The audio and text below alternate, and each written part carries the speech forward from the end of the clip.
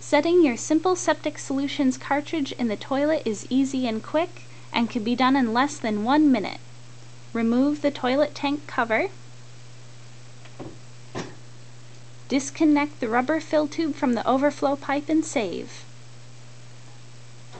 Then hang the cartridge on the back wall of the toilet tank and attach the long tube from the cartridge bottom to the fill tube connector.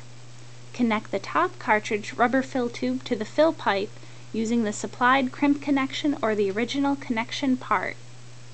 Observe to see the flow tubes are not crimped. Flush the toilet and make sure that the water is filling the cartridge.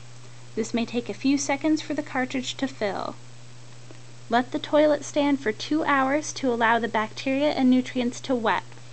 For ease of installation, we recommend installing the unit at bedtime. After 2 hours or in the morning, it is ready to go.